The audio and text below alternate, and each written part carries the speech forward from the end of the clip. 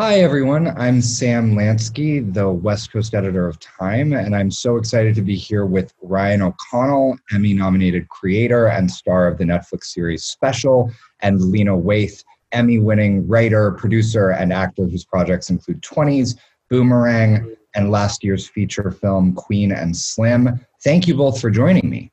Thank you for having us. Yeah. I want to open by actually reading a thread that, Ryan, you posted on Twitter last weekend, which I think kind of gets to the heart of what we're doing here. Is it okay if I read it? Yeah, she's coming with the receipts. I love it. No, I'm like, I'm learning. I don't know if I saw these tweets yet. It was so much going on Twitter. I'm just going to read this now, if that's cool, Ryan. So you said on Twitter, being an LGBT person with a TV show, I am required by law to be on 40,000 panels about diversity and inclusion in Hollywood with other creators. Not uncommon for me to be on panels with the same people over and over because there's really not that many of us. Here we are.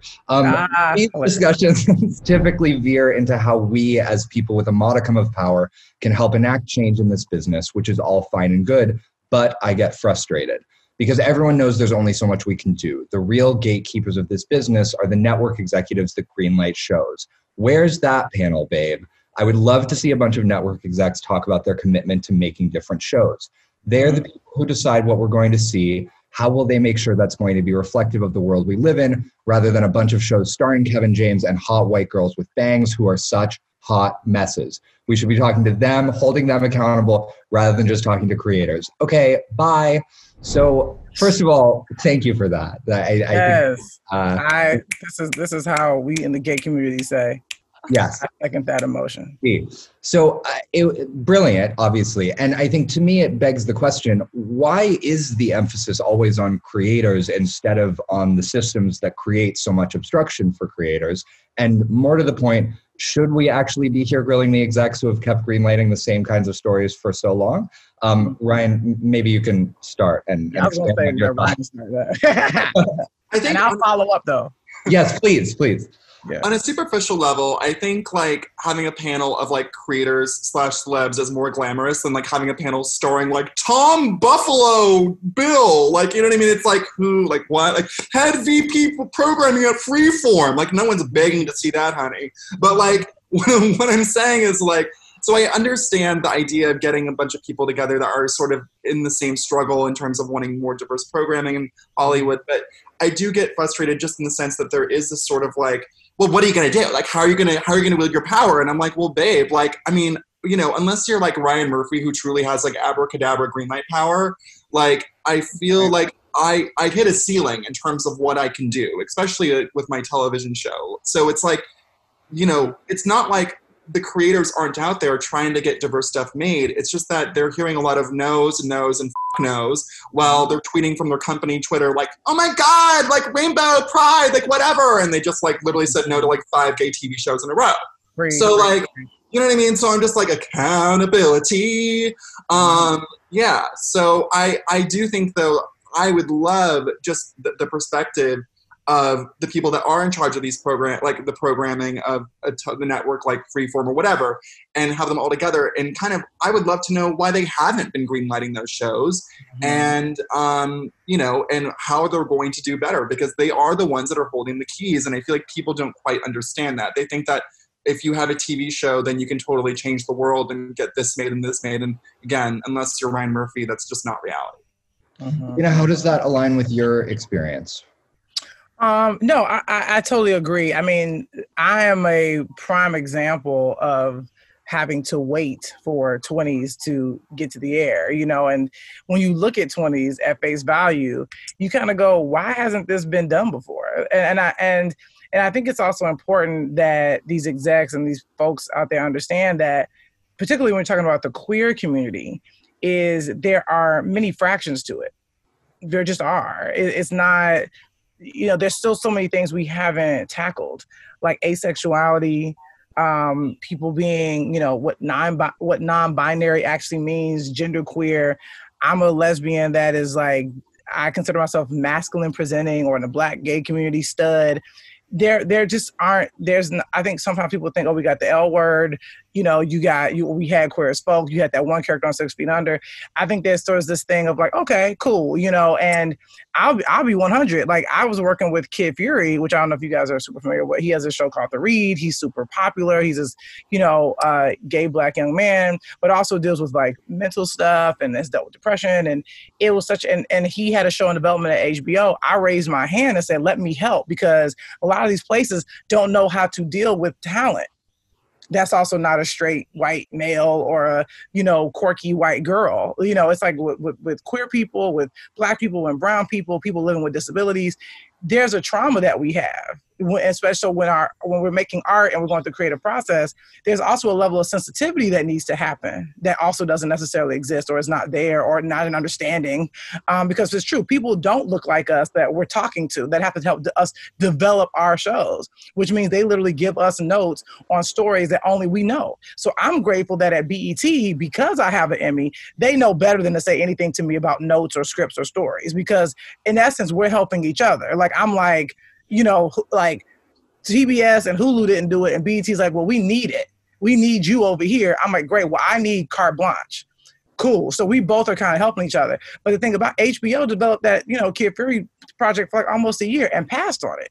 Now, I got to give HBO credit. They have been secure. And they also have this show called I May Destroy You by Michaela, which is interesting because in the past, they wouldn't have Michaela's show on because we already have Insecure. We already have a brown-skinned Black girl who was going through adventures. Michaela could not be more different from Issa Rae. And that to me is revolutionary, that they have these two shows about young Black women. Obviously, one happens to be a Brit, but I love it. They're trying to show you like these are two Black women who are very different from each other and have very different experiences. And so to me, it's like, how revolutionary would it have been if HBO said, yes, we'll have another show centered around a Black protagonist, but he happens to be male and he happens to be queer and he also happens to be struggling with mental issues. Not mental issues, but like, you know, mental health, really. I don't even think it's an issue. It's like we all have mental health stuff. And I've never really, I personally have not quite seen Kid Fury, that character, on TV. And so now we're, of course, taking it out and we're going to different places. And no shade, Amazon passed on. Like, a lot of places are passing on it. It's true. You know what I'm saying? And I'm not trying to call nobody out about that. But the question becomes, why? If Dave can exist, no shade, no tea toward Dave. I watch that show like every other college white boy. But at the same time, it's like, in what world? Like the show already exists. It's called Atlanta. You know what I'm saying? But he's allowed to come and like do his thing and be surrounded by Black characters. This is no shade toward Dave or Lil Dicky. I ain't got no problem with him. I like his show. You know, the fact that Rami is on, who I also love. But you can't, I think myself, Ryan, we can't sit back and look at these shows and go, well, we still got some catching up to do. I love this show that happens to be on Showtime called A Work in Progress, which is also really interesting and showing just such a unique look at like sexuality and also too, I think one of the main character, I believe, is struggling with OCD, I believe. Again, still white. You know what I'm saying? So the problem is like, I think they're taking steps, and even with like Pose, only Ryan Murphy could get that show greenlit. Pose is about Black ball culture. No shade to Ryan Murphy, but at the end of the day, Lee Daniels couldn't get that show greenlit, you know, and so there's still a discrepancy here. And I agree, we do need to hold these executives' feet to the fire. But the truth is, if you had a string of execs on here, you know what they would say? Well, you need to be talking to my boss, not me, because I don't have power. I'm here to like keep you calm, give you notes, and make sure everybody here, you know, understands that I deserve the check that I get every month. So at the end of the day, like, I would love for people to do, I'm telling you, it's an easy op-ed. All somebody got to do is literally take a photo of every person who is the head, who is at the top of these places. It's about 5 people. And the truth is, they're a group of white men. Now, somebody, and maybe one white woman in there every once in a blue moon, some of which I do business with. You know what I'm saying? Like, I work with Jennifer Psaki. I email with Peter Rice. I know Donna Langley. You know what I'm saying? Like, I'm grateful to be in those circles. But the truth is, if you put a picture of them, these are people that actually determine what we see every day and what we digest. And I think if people really were paying attention, that is more powerful than the presidency. It's powerful. It's a powerful job. And they don't look like the world. Yeah, I agree. I mean, when we went out and pitched Special in 2015, we had a lot of, our pitches went really well. And I'm sure. And we had heard probably like from 2 or 3 of the networks that we pitched that like they were going to make an offer. And it went up to the chain to someone probably named Ralph who lives in Marina Del Rey. Sure. And like Ralph was like, LOL, what's this anyways? And then Ralph shut it down. Right. So it's like, we are a town ruled by Ralphs. And that like needs to change. You know what I mean? So much of what you're both talking about is, this idea of platform and getting the space to tell more inclusive stories, which often is about having a kind of champion, someone with power who believes in you, amplify your voice as a creator with a distinctive identity or point of view who isn't part of the majority culture. Lena, who are some of the people who empowered you to tell your own stories? Well, for sure, David Nevins is a big one for me. I also say Gary Levine.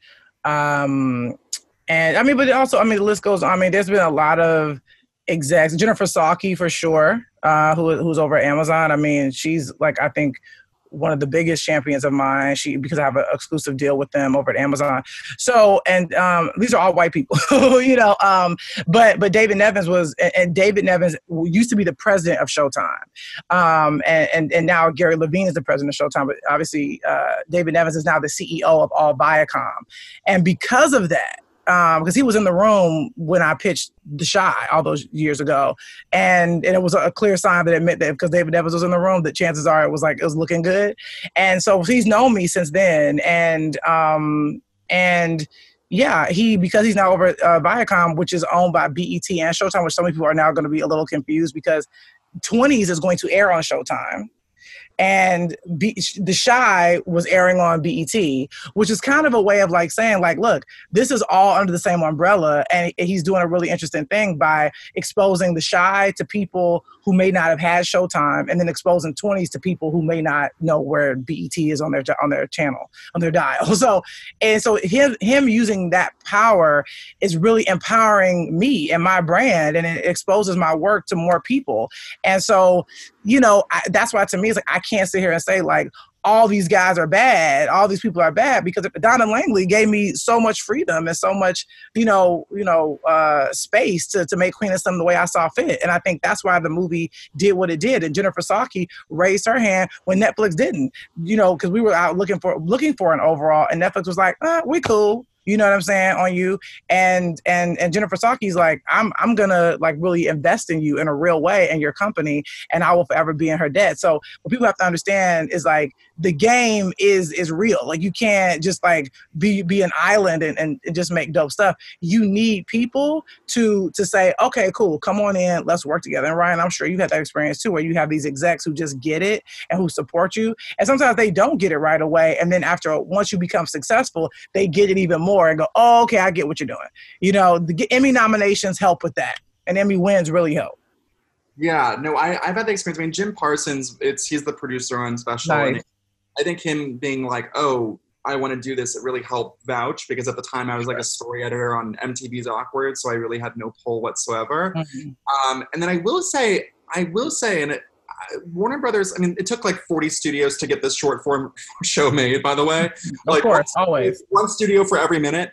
And I will say Warner Brothers and Netflix have both been so incredible in terms of not with my vision. They've been really, really supportive, and they've just, Netflix, their notes are so thoughtful, and there's not that many of them. They're more overall thoughts. And so they've been really amazing. Warner Brothers has been the same way. So I have to say, I've been pretty #blessed with that part of Special, with people just wanting to preserve the vision of the show and the voice.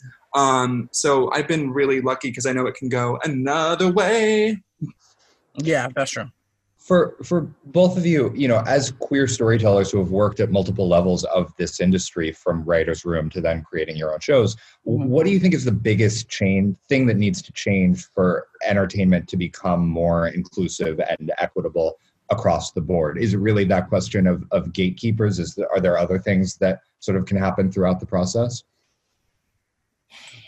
Well, showrunners can obviously have a lot of responsibility, where it's and also not to look at diversity as checking a box. You know what I mean? I think that there's a lot of okay, we need there's this kind of sentiment in Hollywood where okay, we have to, for optics, we need to make sure that we don't have a writer's room full of white people because we don't want someone to take a picture on Instagram and then have them get canceled. I think we need to stop looking at things as the diversity box and the non-diversity box. Everything in an ideal world would just be one huge thing. And I think as a showrunner, it's your responsibility to search for the unexpected choice because you have a sea full of like white straight guys that are looking for jobs or whatever. It's like, it's your job to be like, okay, you know what? I'm going to dig a little deeper and go for the unexpected choice. Like, and it's also really, really important because it's so systemic and so many people are shut out. It's your job to also take a chance on somebody because it's like, you're like, as a disabled person, you're not going to find like the disabled Meryl Streep with 80 credits and like 40 million Oscars. So like, for example, in my show, you know, we cast the writer's assistant who is on the spectrum, and I wrote him apart because I think he's genius and has star power. And like, I remember initially people were a little skittish, like, oh, this is a first-time actor. And I was like, babe, I was a first-time actor. I never acted in my life. I went from being like... Same.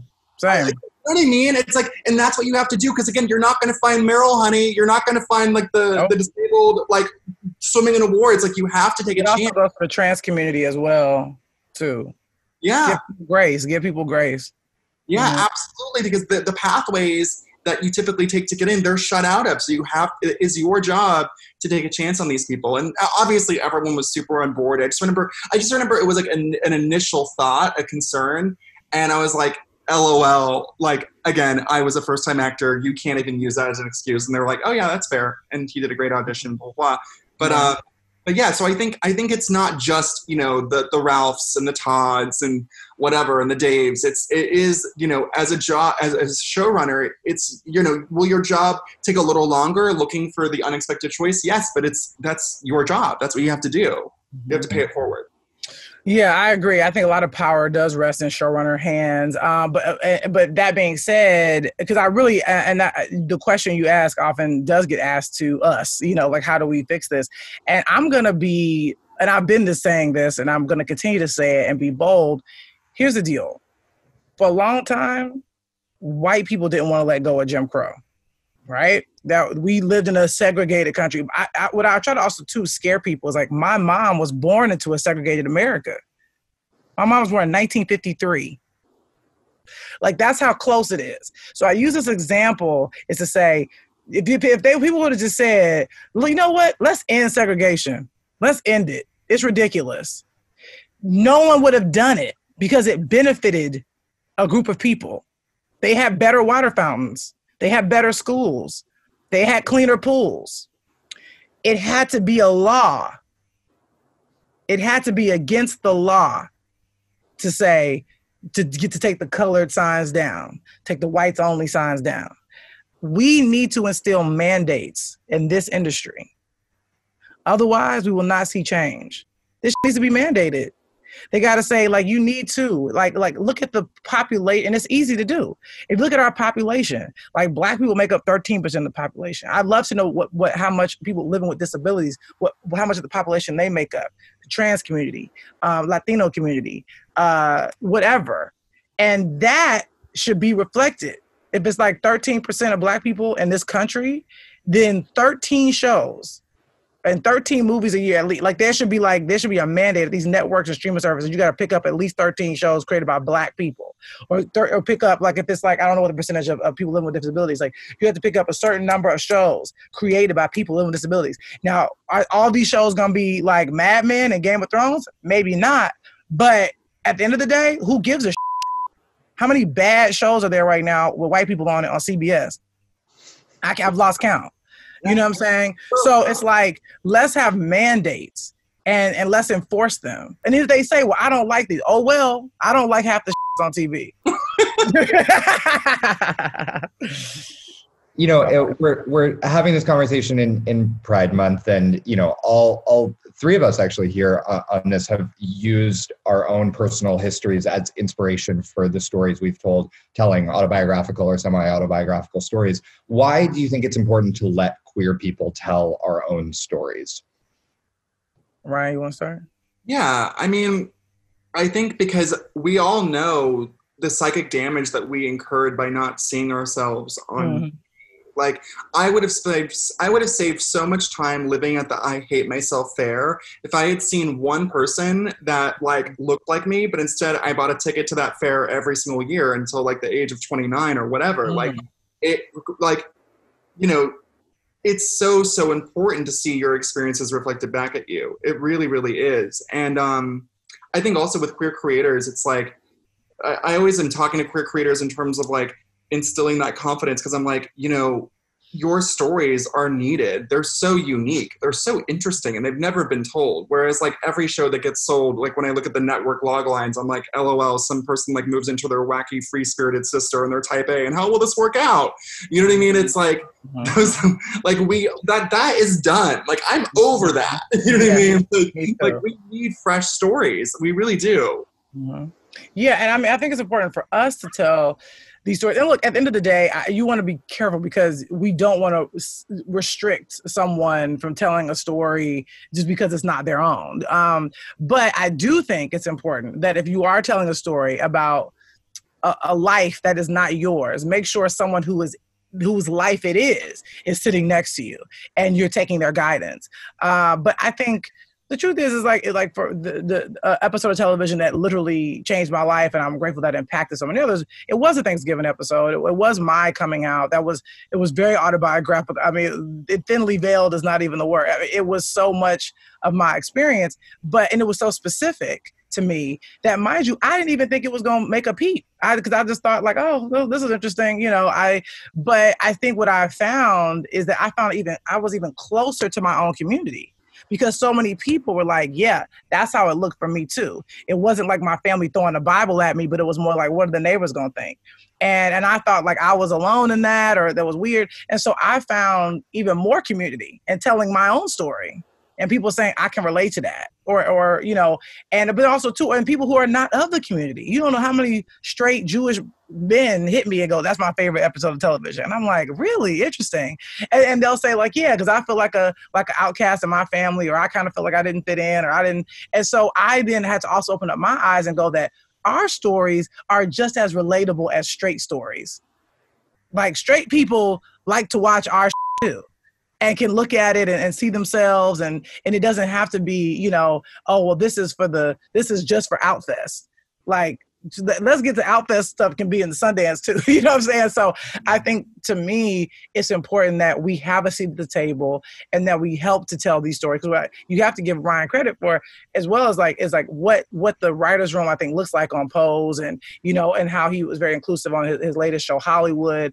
You know, I know Jeremy Pope a bit, and he got to have a voice on that show as well. It's just important that we get a voice too, because nobody can tell our stories like we can. Nobody can. And I'm telling you, whenever someone who doesn't care about the community tells it, it actually does damage.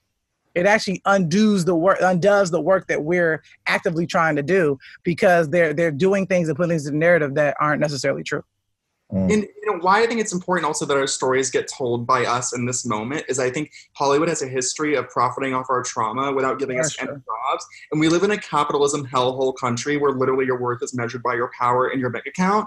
And I think like I get so miffed when like people have like consultants, you know what I mean? Like there's right, sure. There's been some shows that have been like about whatever, and like instead of like you scan the writer's room and you see that no one is actually there that has that experience. Instead, they're hired as a consultant.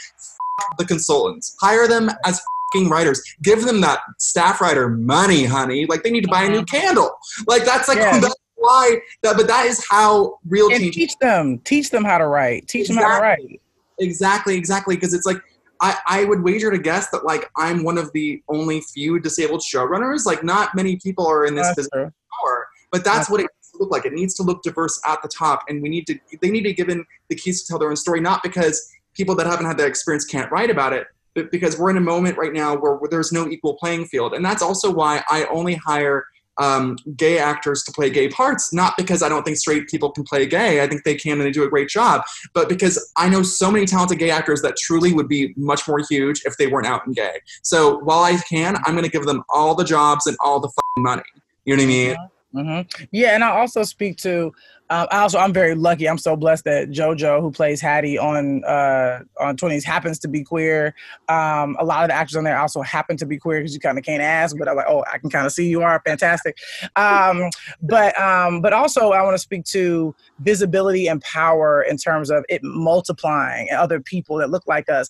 It's like my success and the reason why I go so hard is not self-serving. It's because I know that we work in an industry of copycats. So because I'm doing well, they're gonna start looking for other versions of me. And that's why to me it's important that, in our recent, me and Ryan kind of touched base on social media and we're DMing, and I think he asked like, hey, can you come be a part of this? I was like, absolutely, whatever you need. It's important to me that Ryan be a huge success as well. And does it suck and is that a lot of pressure on somebody? Sure. But look, that comes with being first through the gate, because at the end of the day, like Ryan, this is bigger than you. Special is bigger than you. It needs to do well. It needs to succeed. It needs to, I'm so happy that math happened, that you got the Emmy nomination.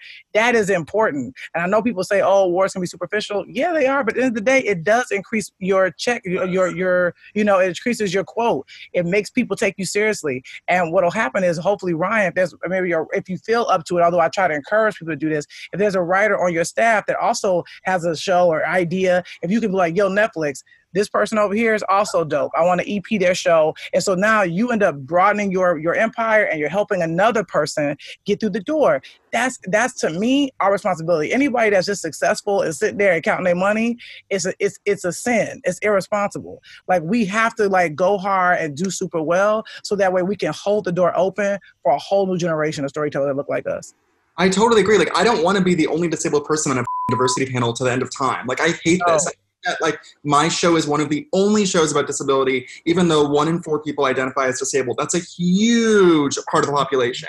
And it's like, I'm the only one. I'm like, honey, like my back is breaking under all this pressure. Like we need other people just so it's not just my experience in my world. I don't like that. That does not bring me joy. It gives me anxiety and it frustrates me.